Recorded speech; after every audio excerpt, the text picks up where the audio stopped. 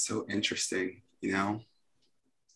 It's like very, very, very, very interesting today. Like, can you believe it? It is hella interesting. Remind me that I got to tell you about what happened. Oh my gosh. Well, I mean, I don't know. Is this something that we can like talk about now, or is it something that we can talk, or we're gonna have to talk about offline? Because guess what, Jolene?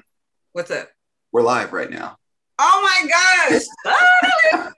Almost caught me slipping, but not quite. All right. So how are you, Jolene? You doing good over there? I'm loving the color. I'm loving I feel like red. I had to, you know what? You know the vibes. I had to wear red. You know, Wonder Twin powers activate.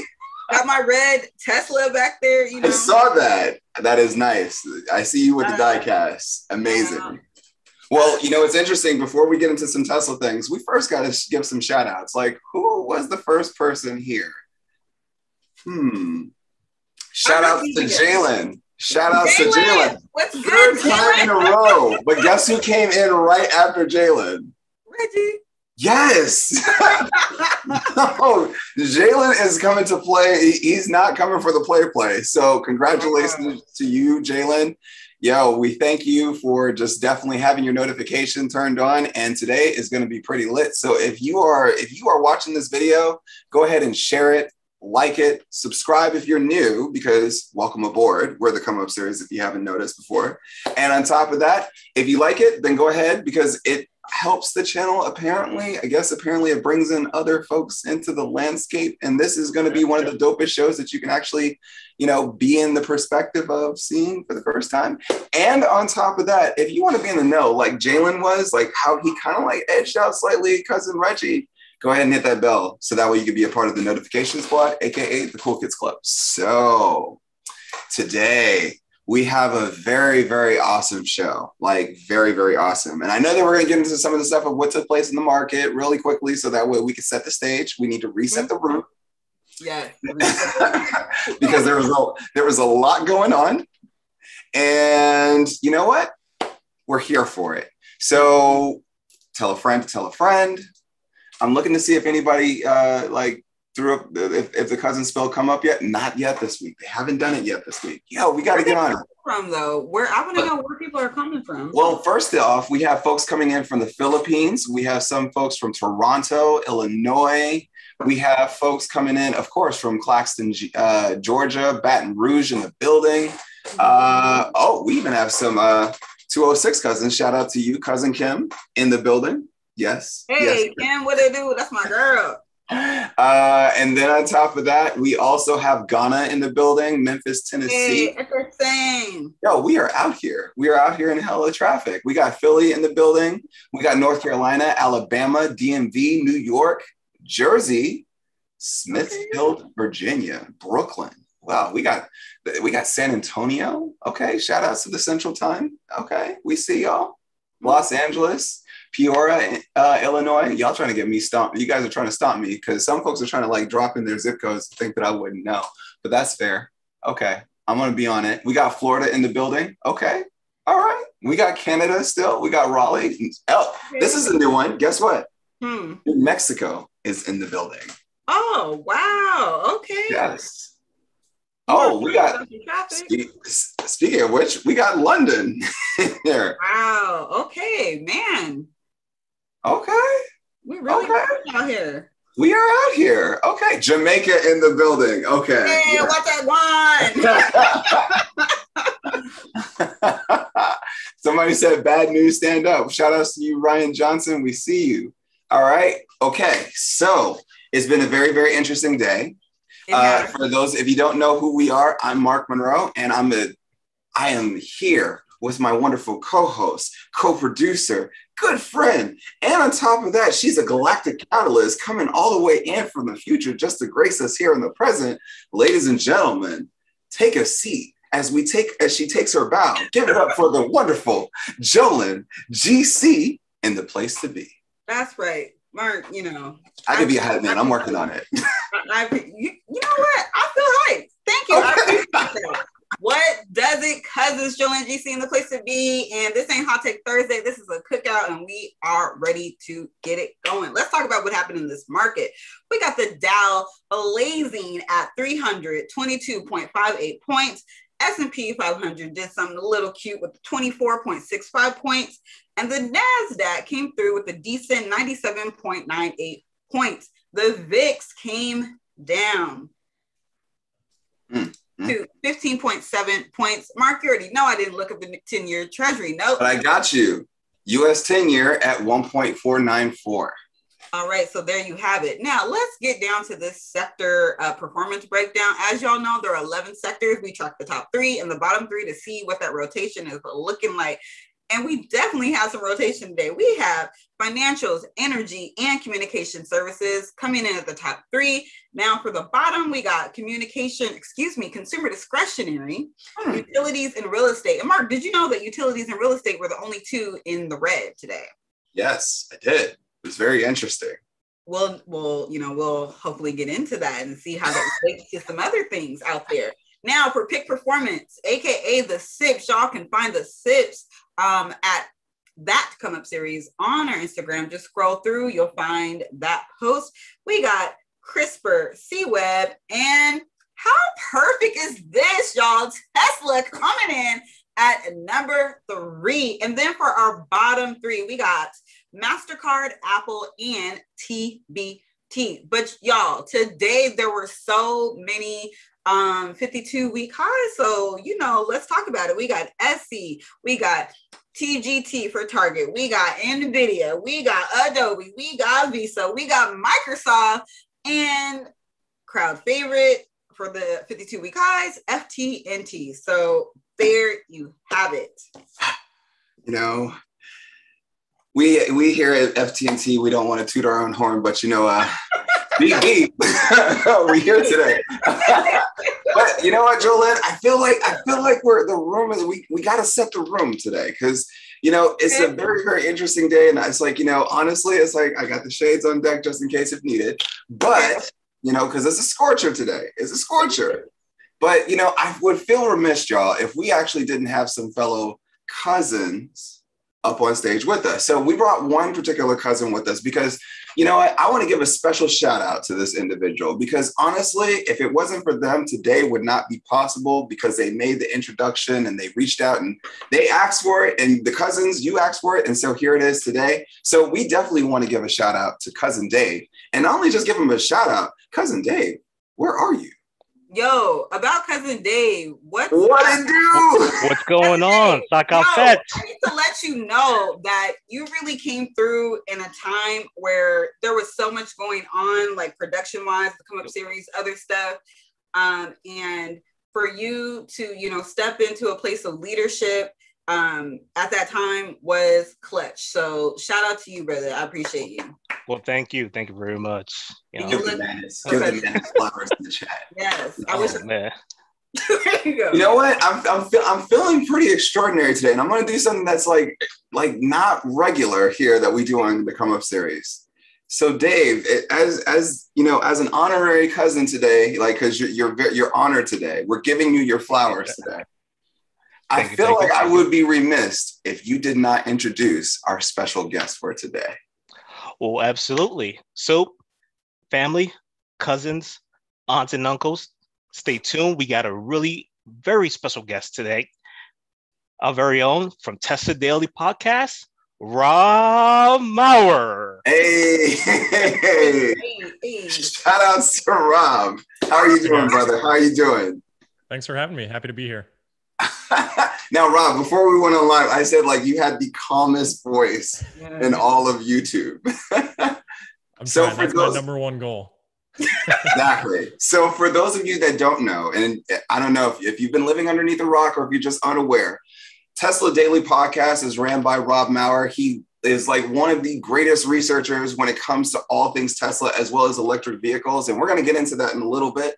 But honestly, it's I watch it every day. I mean, legit, when I watch Tesla Daily every day, the whole house has to go quiet, for real. If not, they get the look So Thank you, Rob, for coming in, because we're gonna geek out a little bit. So, and I'm probably sure I'm not gonna be the only one geeking out with you. I'm probably sure cousin Dave is gonna be geeking out with you. And you never know, Jolene, she said that she ain't a geek, but I don't geek out. Okay, I participate, I celebrate, and I can't wait to get into some questions, because Rob, I do have some questions for you. So yeah. Well, Jolene, you're the only one out there with the Tesla diecast in the background right now. So picked up on that. All right, so first things first, let's set the stage, like, because we want the people to get to know who you are, Dave. First, I mean, like, tell us, how did Tesla Daily get started? Like, how did it all begin for you in setting up a YouTube channel and doing a podcast and just talking about all things electric vehicles and especially Tesla? How did that come about? Yeah, so I've been a Tesla investor all the way since 2013, and spent just hours upon hours every single day researching the company. And at a certain point, I felt like I had learned enough where I was ready to start helping other people learn. And one long drive, I was looking for something to listen to. Happened to think of searching for Tesla podcasts. There were a couple out there at the time that were really great podcasts, but they weren't as focused on sort of the business or the investing angle as what I was kind of interested in at the time. And that was back in the time where we had really poor, even poorer than today, I would say, media coverage of Tesla. Yes. So it seemed like every other day there was some article about, another Tesla fire, like, is the company going to go under because of that? And, when you actually look in the statistics and things like that, it's like, okay, well, fires are much less frequent in an electric vehicle and in a Tesla than an internal combustion engine vehicle. It's more just a misperception because of the reporting. So, I'd convinced other friends to invest in the company, and whenever an article like that would come out, they'd send me a text and say, hey, do I need to sell all my stock because of this? Or like, Elon tweeted this crazy thing, like, what's going on? And it was kind of just like, all right, here's the context for all that stuff. And I figured, hey, if my friends have these questions, other people do too. So that kind of combined with me looking for more of a business angle on the podcasting space, I just kind of put two and two together and started Tesla Daily, 4 days after I had that idea, and just kind of put the episode out and just kept doing it. So we're going on almost 4 years now. I think we're at like 850 episodes of Tesla Daily. Thanks, guys. Appreciate that a lot. Wow. It's been a wild ride. Oh man, well, keep it going, because there's a ton of cousins that are in the chat right now that are literally saying, yo, Rob the GOAT. So I think that you've actually just taken on a title, or you actually have an honorary cousin title called Rob the GOAT. So I think we're gonna adopt that. Wow. But you kind of hit it on the head, right? Because there's a lot of misconceptions about Tesla, or we like to call it FUD. And so I guess the question is that what is it that you think what's the number one misconception about Tesla? Like, especially since you've been investing in Tesla since, the beginning. What would you say is like what would you like rate as or say is your top number one misconception about the company? Dang, I don't know if I've ever been asked the question that way. That's a tough one, because I think it really ebbs and flows over periods of time. And I also think it kind of is different based on, what group or what circle of media you happen to be reading. So I don't know that I could lock in on one. I wish I could. But, that's fair. I just think it's a lot of just general misunderstandings that kind of all coalesce to create this, overarching misunderstanding and missing context and things like that. But for me, since I am in the investing space, a lot of the misunderstanding right now that I see is just around the financials. People saying Tesla's only profitable because of regulatory credits, or, even if we take that back a few years, people were saying that Tesla loses money on every single car they sell. That's never been true. Tesla's always had a positive gross margin. It's just been the fixed costs of their business that have, caused them to have operating losses, but that's not the same as losing money on every car you sell, unless you're being a little bit disingenuous with how you're interpreting that, which of course people have been in the past. So I think there's just been a lot of, for me, I guess I'd put the financials up there as number one, especially as Tesla's market cap has, really grown here over the last year. That's definitely an area for people to, point to and say, oh, they're overvalued based on, hardly being profitable and all that profit coming from regulatory credits and things like that. So I guess that's what I'd narrow it down to. Okay. Right. Rob, I do got a question, just piggybacking on that point about scaling. What Tesla did last year was incredible. Just how they were able to open new factories, be able to implement a new process, new die casting, and so forth. How do they do that? And what does a normal year look like for Tesla? Because I think we're still coming off of that 2020 pandemic year. So a lot of analysts are not really giving them their flowers as far as their ability to scale. I mean, they're opening up a facility in Giga Berlin. There's talk about, the Great Britain area. Now we're looking at India as well. What do you think Tesla has, up its sleeve? Yeah, no, that's a fantastic question. And the first thing that came to mind as you were asking it was this article back in like 2014 that is a little bit infamous now, where the author said that Tesla's target of 500,000 vehicles in 2020, which was their target, 6-7 years ago, they ended up achieving that, of course. He said it was so ridiculous that it could never happen, because if it were to happen, it would be like the greatest growth story in the history of all mankind. And then, of course, 2020 comes, Tesla hits it nail on the head, and it's just like, okay, well, yep, it is one of the greatest growth stories of all time. Like, they achieved that.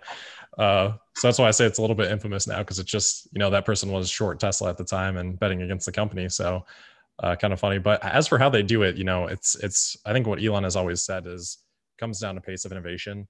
And, Tesla is, I think, in a league of their own in terms of the rapid acceleration of just their business on a day in, day out basis.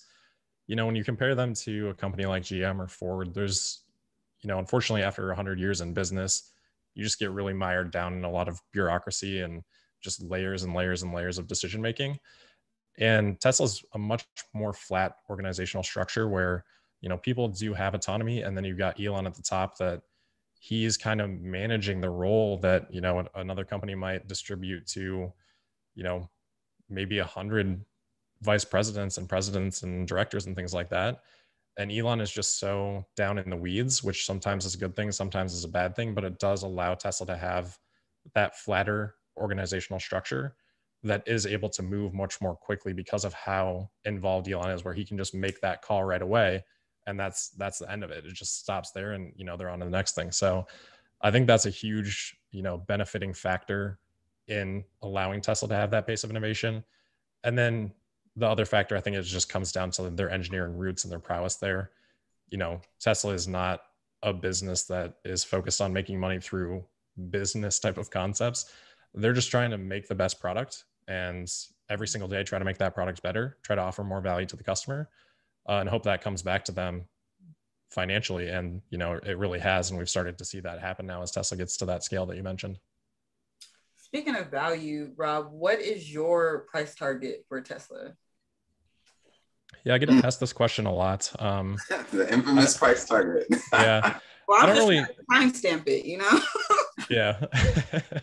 I don't really work off price targets in terms of my own investing. Most analysts are putting out 1-year price targets. For me, that's too short of a time period to really have any sort of semblance of where a price is going to go. I wish I did. I'd probably be a better investor if I did. But for me, I'm really looking at an investment across, at least 5 years, more so 10 years. Most investments that I've made, I've held for that period of time, whether that's Apple, Netflix, Tesla, like those have kind of been the key investments for me. So yeah, I don't really operate too much on that. But if I extend out, let's say 2030, I'm seeing Tesla as a multi-trillion-dollar company. What it is next year, I couldn't really care less. It's more about end result. What's the progress in the business? What are deliveries going to be next year? How are these factories coming up in terms of, is it taking 1 year from start to finish? Is it taking 2 years?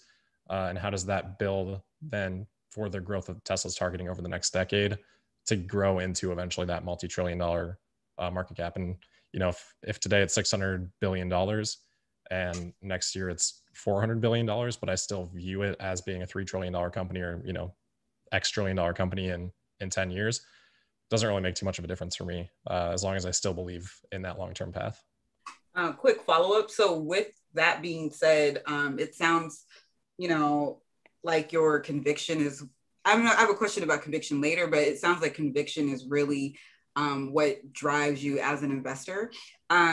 So do you when it does dip, are you the type that's just going to go in and buy more, or you're satisfied with the amount that you have and you just sitting there and just writing it out? Like, I'm trying to get into like what your approach is.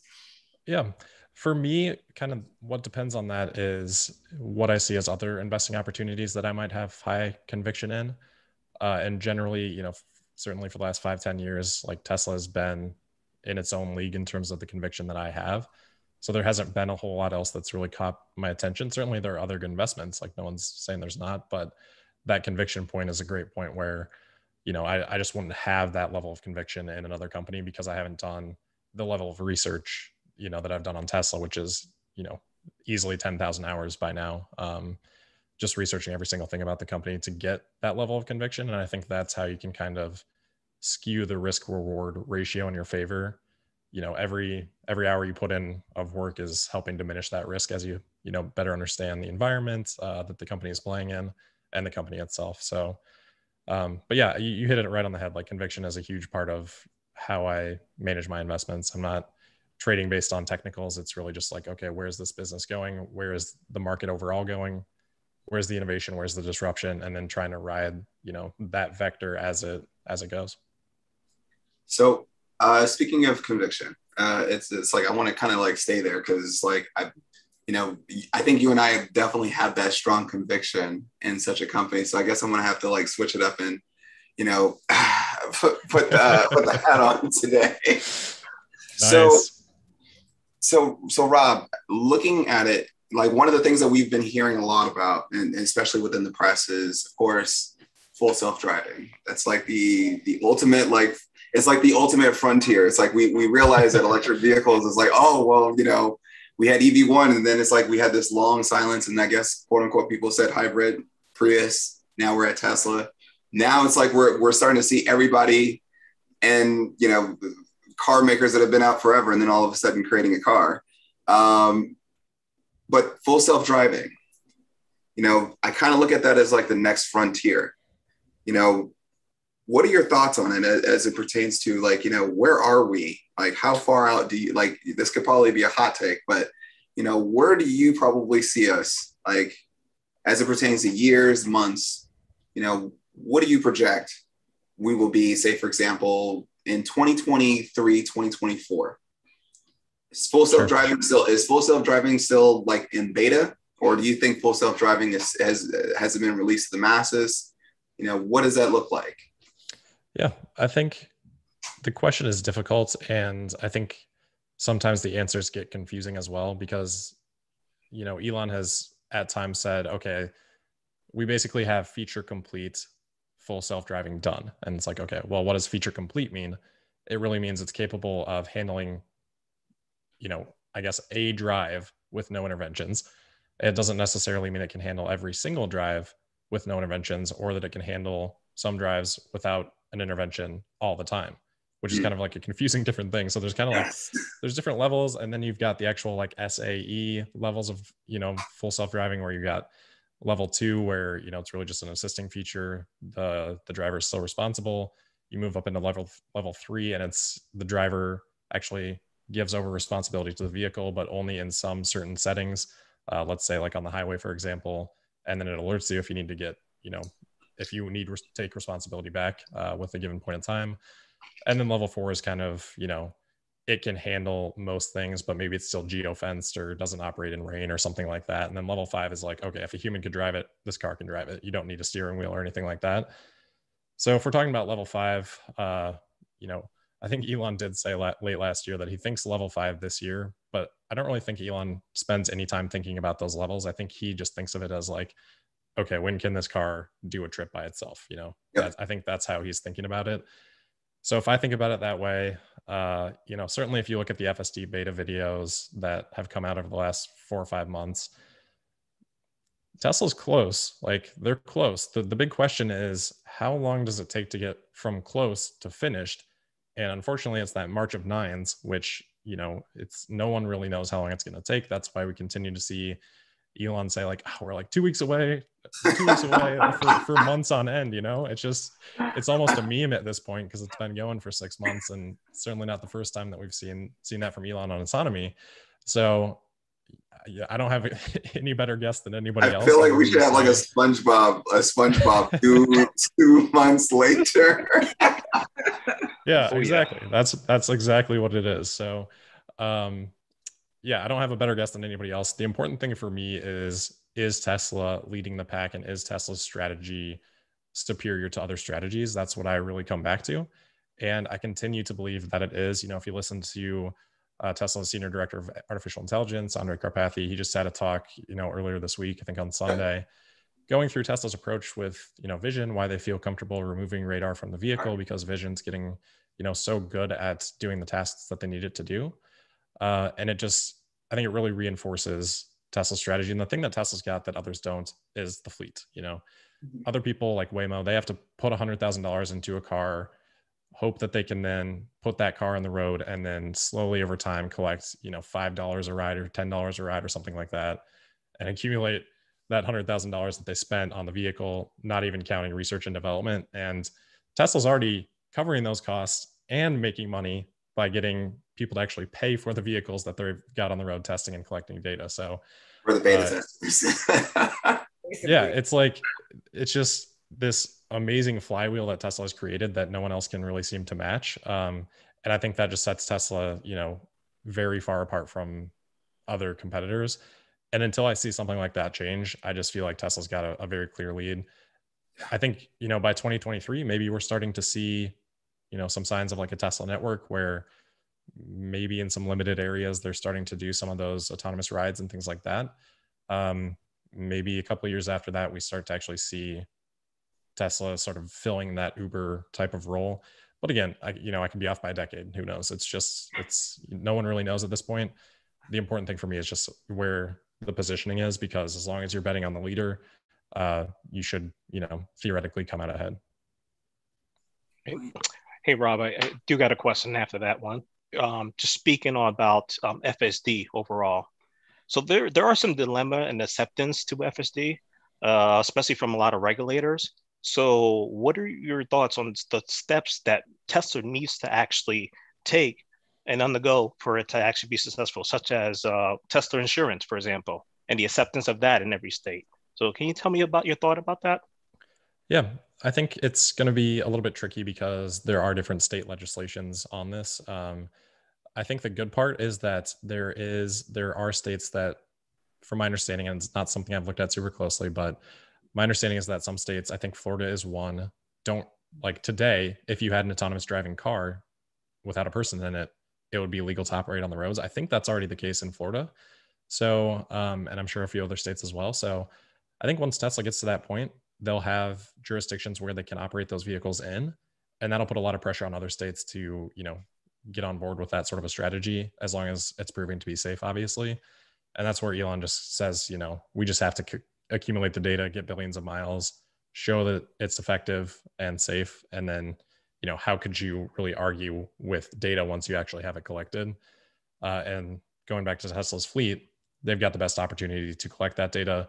And on the Tesla insurance end, they've got all the telematics there, just from, all the data they're collecting already in the vehicles, to show that it's safe, compare with other, insurance data and things like that. And the insurance thing is a nice sort of bonus for Tesla, because someone's going to have to insure these autonomous vehicles at some point. And if Tesla didn't do it themselves or collect all that data to be able to do it with an insurance partner, it could be very expensive for Tesla. And that's going to really help keep their costs down. So it's really smart of them to sort of put the building blocks for that in place now, so that when they do have, Tesla network autonomous robotaxi fleet, they've got all that data and they can, take that to an insurance company, get a really good rate on those things. So Rob, because a lot of folks look at Tesla as like the car company, and so it's like, do we look at Tesla as the car company now, as, say, for example, the energy storage company or the energy storage business is growing, as well as, say, for example, those other businesses that are growing within, that are just brewing? Or how is it that, especially for a person who's looking to like dive deep into Tesla, how should they look at the company? Should they look at it as all encompassing, in the sense of, here's the company, like Elon Musk, Tony Stark, here to try to save the world from, from oil and gas companies? Or is it essentially like just Tesla, the car company, Tesla, the energy company, Tesla, the software company? Or, what are your thoughts? Yeah. And I think you're hitting on like a great point that people don't, people that are not bullish on Tesla don't fully consider, which is just all of the different layers of business that Tesla's involved in. That's the comparison set that people are choosing are not. Tesla's got, they've got the dealership level because they're operating their own stores. They've got the fueling level because they've got their own charging network, in addition to the cars. And then Tesla's doing all their own software. They're also more vertically integrated. We've seen that now with Battery Day, how they're going all the way down to the battery cell. So they've got that line of business. People compare to like an automaker, but you've got already 4 different layers of businesses there that you need to say, okay, well, Tesla's got profits and revenues from each step there that other people don't have. So it's not a fair comparison to just say Tesla versus Volkswagen or Tesla versus GM and look at their, price to sales or price to earnings ratios and say they should be equivalent, because they're just not. Tesla's involved in so many more business layers. So as for kind of the starting point of that question, Tesla Automotive, Tesla Technology, Tesla Energy, all these things. I do think the primary driver of Tesla's valuation for the next 5 years or so is going to be in the automotive space. So I don't spend as much time on Tesla Energy. It's great. It's a good business for Tesla to be in. Obviously, it's a business that's going to continue to grow.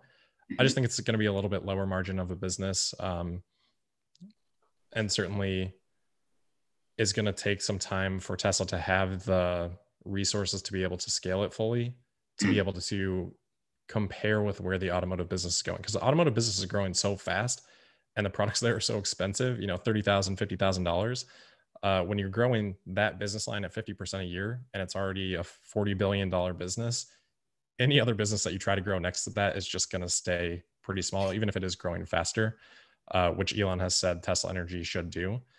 So 2025, 2030 timeframe, I'm definitely very excited about Tesla Energy, but I don't spend as much time thinking about it today just because I don't think it's actually fundamental to Tesla getting to that multi-trillion-dollar market cap that we talked about. I think they can do that with just automotive. And then I kind of view Tesla Energy just as a bonus for them to eventually scale and grow into. And that can also help them too with their costs on the automotive side of the business. It's, they're increasing scale, certainly on batteries at least, by having Tesla Energy there as an option. So that can help actually bring the cost down in automotive too, which is pretty cool. Rob, can we please talk about what just was released about the supercharging networks for all, and how that may contribute to Tesla's bottom line? Because I know when I saw that article, I was super excited because that is another way to usher in not just the adoption of people having EVs, but also another example of how Tesla did not come here to play games. It's all about leadership in all facets, and especially with, as you were talking about, the vertical integration, and it's just becoming a one-stop shop. So please, what were you thinking? First thought on that is I would hate to be one of these other charging networks with that news coming out. Like that's kind of a killer for your business, right? If Tesla opens up supercharging to other cars. I do think you guys kind of caught me in the middle of research today because I was out doing some other work this afternoon, but I think the article was about one or two superchargers in, I think, Norway being opened. And I think these superchargers had been publicly funded. So it's a little bit unfair for a public funded charging station to not be open. So I think it was isolated to just those couple and may have been a little bit misreported. But again, I'm sort of in the middle of our research on that. Either way, the question is still a valid question. And we had heard a previous rumor about Tesla working on, an app and an adapter to open up supercharging. So if Tesla were to do that, I think, it definitely is a big opportunity to contribute additional revenue and especially profit for Tesla, because, we just have seen earlier this week articles, forecasts out from Ernst & Young, from Piper Sandler, expecting electric vehicle adoption to basically surpass 50% of the market sometime around 2030, maybe a little bit after that. But, it's just going to continue to grow. We're going to start seeing millions and millions of EVs sold each year, and those vehicles are going to need somewhere to charge. If Tesla can fulfill that for them, there's a ton of profit to be had there. I haven't sat down and done the math on it yet. It's something I'm wanting to do, but I do think it's a huge opportunity. And again, it's one of those elements that it just kind of exists in the business today, but people don't recognize the value of it because it's kind of hidden beneath the rest of Tesla's business. And I think there's a lot of things in Tesla's business that are kind of that way. How do you think Tesla owners would feel about that? Yeah, I think not great at first. It kind of depends on the implementation. Some supercharging stations are already at capacity today. So it's like if it's a holiday and you're traveling in California, like you might run into a line. If Tesla opens up their charging stations to other electric vehicles and that exacerbates those lines, people are not going to be happy with that. But if it brings in additional revenue and profit and Tesla can then, accelerate the expansion of the supercharger network, well, then, okay, maybe that actually ends up being a good thing for, Tesla owners as well, because then they have more charging options. So it's a tricky balance. And I think Tesla will find a way to manage it. I don't expect anyone to, I don't think that's going to be the difference for someone to own a Tesla or not, in terms of if I got to be careful how I word that, because the supercharger network is a big competitive advantage and it's a really great reason to choose a Tesla versus another electric vehicle. Yeah. So I think more people, if other electric vehicles could access the superchargers network, I do think that makes the other electric vehicles more compelling, and that could hurt Tesla sales a little bit. But I also don't think like that's going to stop anyone that wants a Tesla from buying a Tesla, I guess, if that kind of makes it. It's a little bit, semantics, I suppose. I'm just thinking about a Tesla. I just had a vision of a Tesla owner sitting behind, no shade, a Prius or something. It's like, come on now, I got places to be. You took the statement out of my mouth. I was like, Rob, so you're at a supercharging station and a Ford F-150 pulls up and starts charging right next to you. How do you feel about that? It's tricky. I think, I do think most Tesla owners are for the acceleration of, sustainable transportation and things like that. So personally, I would be actually pretty happy to see that, because I think it's an exciting thing. Like, I'm excited to see the world transition to electrification. But yeah, at the same time, if you're having to wait another half an hour for that on a trip, then it's like, well, get your own chargers forward. Like, you gotta have that mentality too. So, yeah, it'll be interesting, but I do expect Tesla to be able to, handle that. Certainly, they've got really, as much data as you would need on the supercharging network, Tesla's got. So they can make the decisions. They can see when capacity is, becoming thin or overloaded, and they can take that data and expand quickly. So, in the interim period, it might be a little bit challenging, but if that's the biggest problem for Tesla's business, I think ends up being a pretty big positive for them. So. And speaking of businesses from Tesla, or actually Elon Musk, what's your thoughts of Elon leveraging a lot of his other businesses to really expand the adoption of Tesla, such as what he's doing in Vegas with the Hyperloop and the Boring Tunnel? What's your thoughts on that and the expansion throughout the major cities around the country? Yeah, I've got a friend out in Vegas that I need to go visit and check out the Boring Company tunnel. It looks really cool. I think they just opened to one of the conventions there a couple of weeks back, and seems like the early reports were pretty good. They're not fully autonomous yet, the Teslas that are in those tunnels, but I think they're trying to get to that stage before the end of the year. And I think that's going to be the first opportunity for us to see like a fully autonomous Tesla network, because it is such simple circumstances operating in that, controlled environment. So I assume that'll be the first place where we actually see an autonomous Tesla ride sort of for profit, even though it is through the Boring Company. So it's kind of interesting, as you mentioned, Elon finding a way to leverage those other businesses to, help Tesla, and vice versa. And we've seen that with, SpaceX before too. SpaceX and Tesla always, there's a lot of collaboration in terms of raw materials, sciences and things like that. And, shared technology between the two, which is great because they're obviously both extremely proficient in those areas. So it's nice to have that overlap and leverage all that engineering talent across both.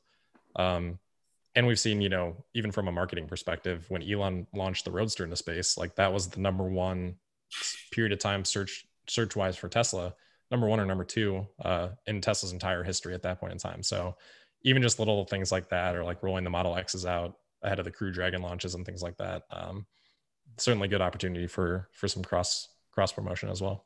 I have a question. If you think that if the Roadster came back from space One? I don't know if we can get it back, so I don't think we want it to come back because I think that means it's hitting us.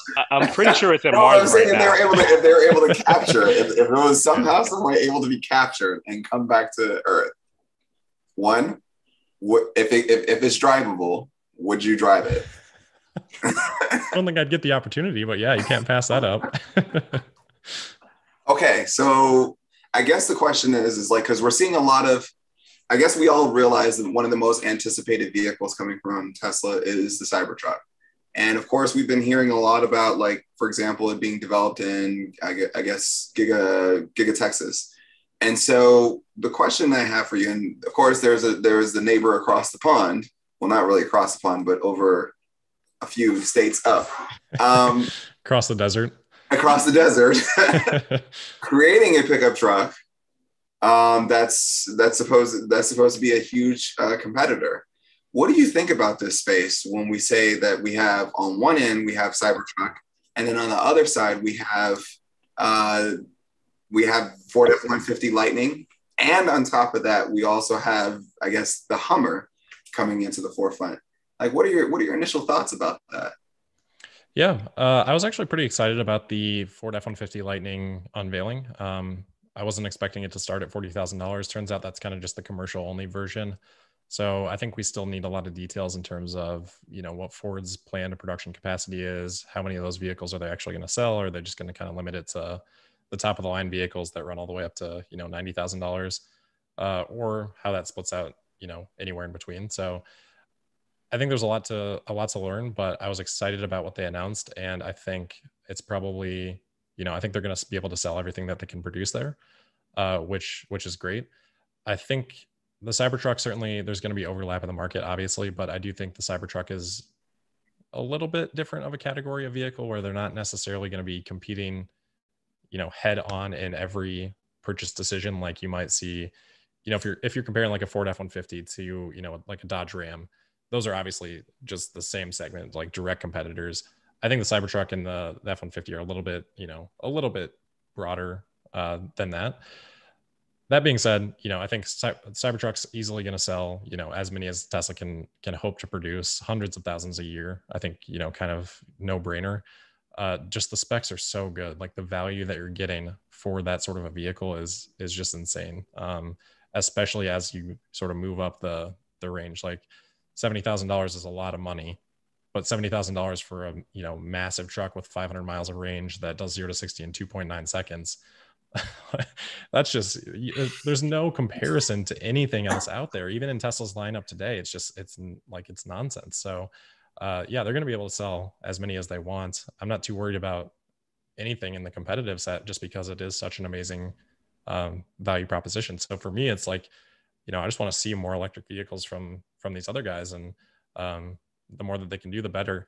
And I think it's actually good because Tesla kind of left some space there for the Ford F-150 for people that just don't want to do a Cybertruck, and because of the aesthetics of it, which it totally fair if you don't want that look. Like, look is a very important thing for people when they're buying a vehicle. But what do you think about Rivian, though? I mean, because Rivian's been kind of like the silent company that's been creeping up. So then that adds in another player into the space. So if that's not a direct competition between the Cybertruck and the Ford F-150, what are your thoughts on Rivian?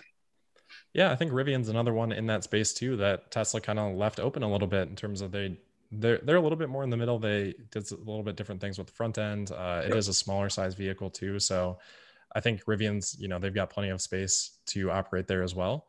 And certainly they're well-funded, Amazon doing the partnership with them, investing a lot in their rounds as well.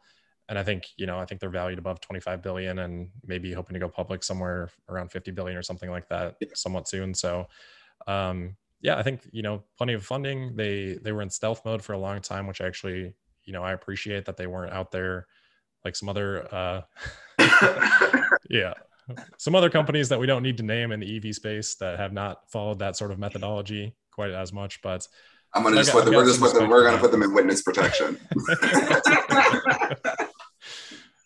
So I appreciate that Rivian hasn't really operated in that way.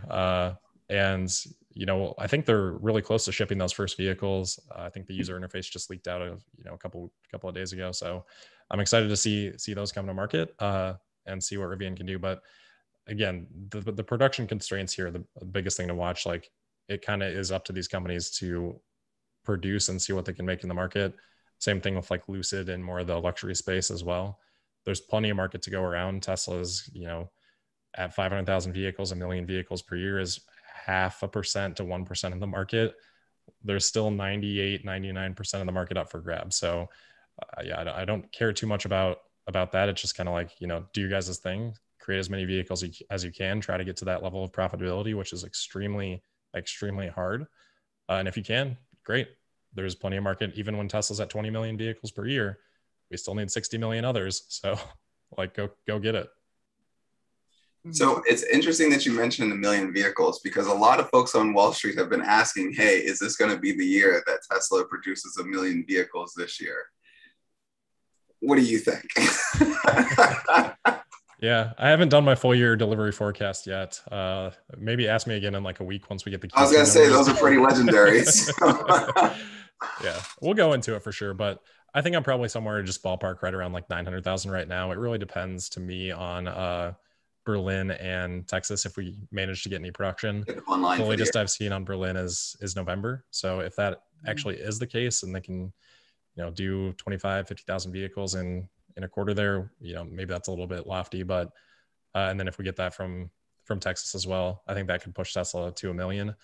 But I was actually just having this conversation with Pierre Farragut of New Street Research a couple weeks back, analyst that I've got a ton of respect for.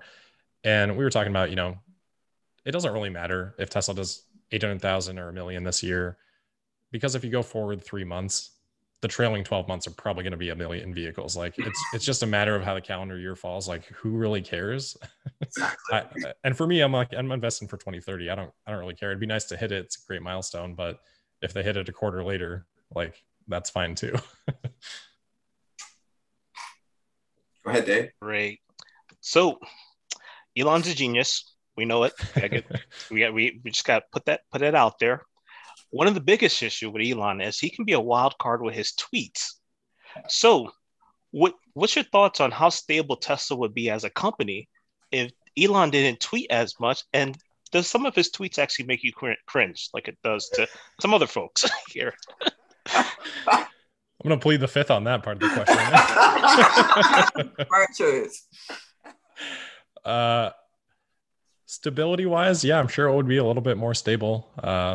The good thing is Tesla doesn't really care about stability. Elon has said, if you don't want a volatile stock, like straight up, don't buy Tesla stock.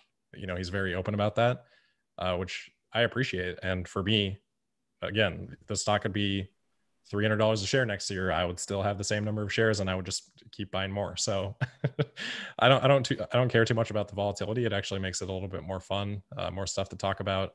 Certainly, if I could choose of like putting more constraints on Elon on Twitter or leaving it how it is, I would pick leaving it how it is every single time.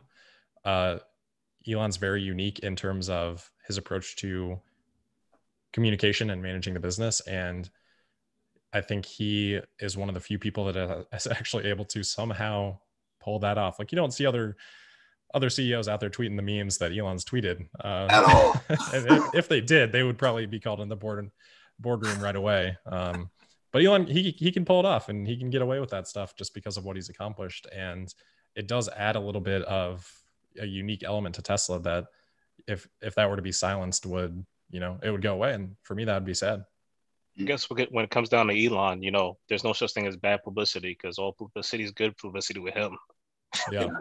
I would agree with that with one caveat of like the crypto stuff. I don't know if that's doing any favors to anybody. I just have a small position in Bitcoin, so I don't care about it from that perspective, but it's certainly garnering a lot of negative attention by a lot of people that are wealthy individuals that could, buy Tesla vehicles. So demand is strong. I don't think Elon cares too much about that, but so maybe in the end it is good, but it's frustrating for a lot of people. So we're coming down the stretch. So, and I'd be remiss if we did not talk about China a little bit, because what were your thoughts like going through it when we started hearing about like some of the protests that were taking place, and then on top of that, some of the articles about like, hey, deliveries may not be that good, or for example, not selling that many cars. What were your thoughts about that? What was going on, as you were doing your research? Yeah. I've been following it super closely. I think what kind of kicked it off was, as you said, that brake failure protest at the Shanghai Auto Show. That was the fifth, I think, protest that this person did, but that was the one that really started to catch a lot of attention. And then, of course, following that, we had this report from The Information that Tesla's orders were down like 50%. New orders were down like 50% in May after that event happened. So a lot of people were pretty quick to dismiss that report, and I'm not saying it shouldn't be dismissed. I guess tough to find the words for it. Yeah, it should be taken with a grain of salt, but it's also not like something we should just write off just because we don't like it, as Tesla investors. I think we're kind of conditioned now at this point to just take any bad news, and especially if there's not like some solid data point that we can point to say like, okay, clearly this is what it is. Like, this is a fact. If there's anything that's speculative and is bad news, or that we're not fully convinced is confirmed, that's bad news, there's a tendency to just be like, nope, not true, FUD, like just fake news, which it makes sense. Like, there's been so much of that, but at the same time, once you start doing that, you start losing a little bit of the due diligence aspect. So for me, I haven't found enough information out there to completely write that off as being fake or anything like that. So I'm not saying it's true. I'm just saying like I don't have enough data to rule it out yet. So I'm going to keep an open mind, and until I get enough data, it's just going to be something that I have my attention on and, try to figure out if it's true or not. That being said, even if Tesla's orders were down 50% in 1 month, like I don't really care. There's going to be some fallout from all this, negative publicity in China, but Tesla's got a great product. Like, anyone that's experienced a Tesla vehicle knows that. And as Tesla continues to deliver more and more vehicles in China, more and more people in China are going to know that. Exactly. Like you get the car and it's like, okay, this is amazing. Like, all this stuff that I've been hearing about, quality issues or like whatever else, 95%, 99% of the people that get Tesla vehicles, they have a great experience. So that's why the owner satisfaction ratings are so high.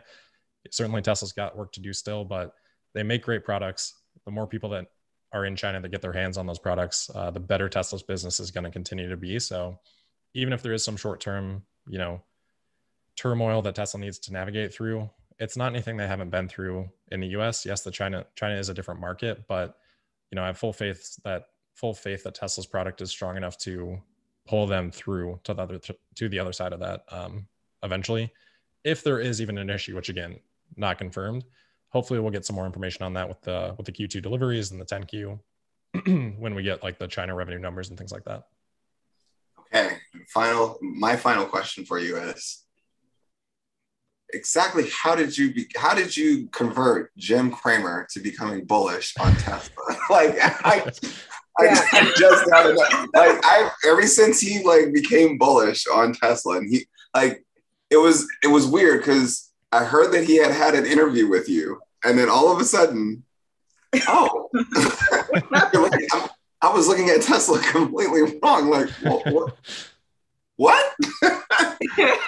How did you do it, Rob? How did you do it? I don't know. As much as I'd love to take credit for that, I don't think I can take any credit for that. Jim did buy Tesla stock before we were ever connected in his fund. So he said that I think his wife or his daughter had a Tesla, and he got to talk to them and actually experience the product, and that I think was what kind of converted him. Okay. I think the conversations that we've had, I think, have helped his understanding. Hopefully, that's kind of the intent.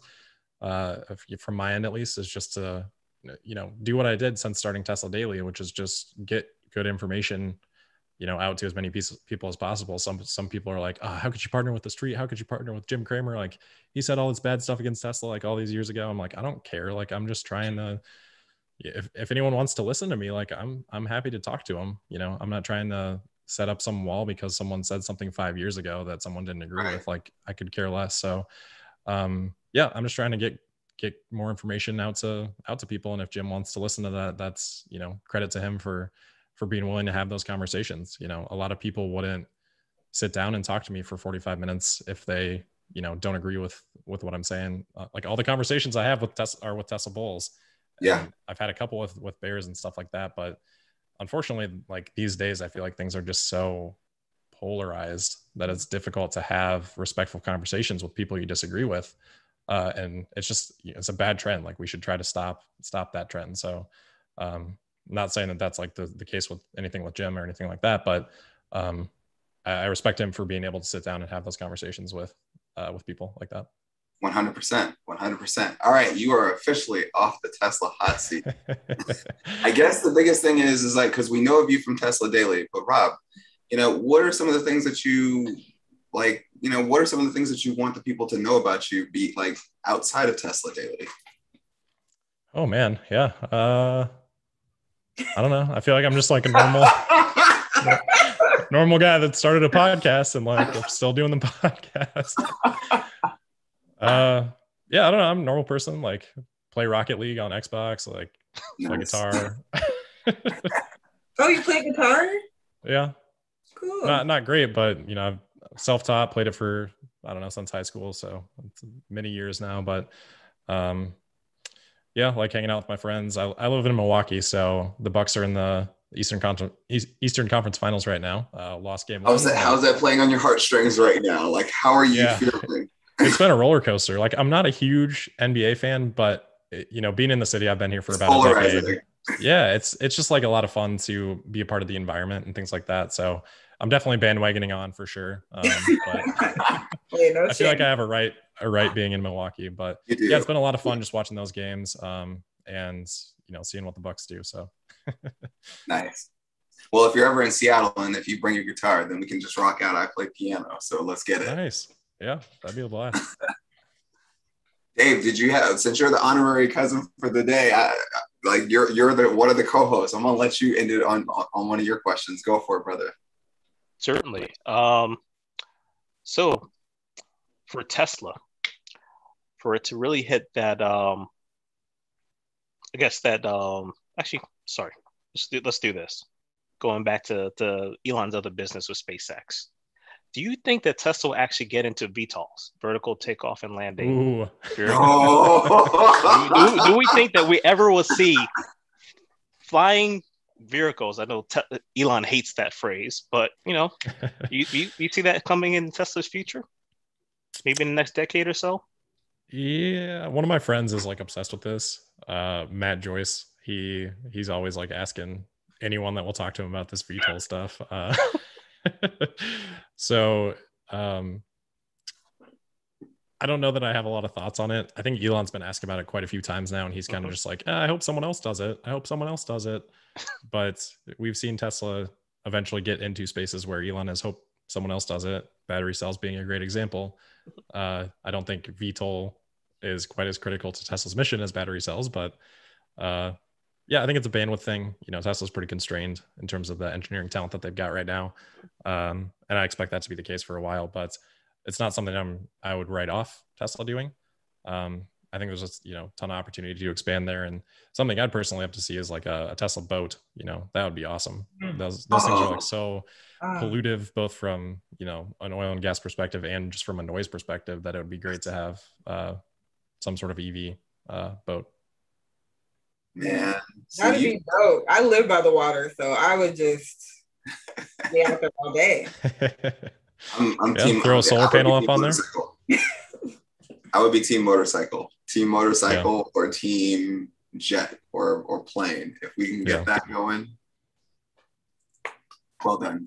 Yeah, I think Elon has said no motorcycles because I think he was in a pretty bad accident once upon a time. So I think safety is not there for him, but Zero seems like they're doing really cool stuff with EV motorcycles. And, I know a lot of the other manufacturers are getting involved in that too nowadays. Yeah. I think there's also Acromoto on the ATV side and a few other players. So it should be pretty interesting. Rob, thank you for joining us today. Thanks for having me. So much for joining us. And feel free to stop by anytime because, of course, I have a feeling that, there's going to be a round two as more questions come about. And as we get, I'd be happy to. So thank you so much for stopping by and just sitting down and geeking out with us and having a wonderful session in powwow. So, we're truly honored to have you here. So, don't be a stranger, because I think officially you've now been knighted as Rob the GOAT. So I don't know if I'm deserving of it, but I will certainly not argue with it. All right, y'all. Well, until next time, this has been an awesome time rocking with us. We had Rob in the building, definitely had him on the hot seat, answering some of the questions that some of you have brought forth and that we also had in our own back pockets. Thank you, Dave, for just stopping by and rocking with us. I mean, honestly, it is an honor, brother. It is an honor to share the stage with you as well. Jolynn, you always know the vibes. And until next time, I'm Mark Monroe, accompanied by my wonderful guest. Is that me? Yeah, that's you. Rob Maurer. And honorary cousin. Cousin Dave. And the wonderful Jolynn GC.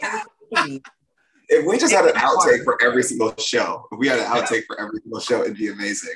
And this has been a come up. We'll see you guys next week. Have a wonderful weekend. Stay safe. Stay hydrated, because it's going to be a scorcher across the United States. But you know what? Keep researching, keep learning, and keep growing, because the more you learn, the more you earn.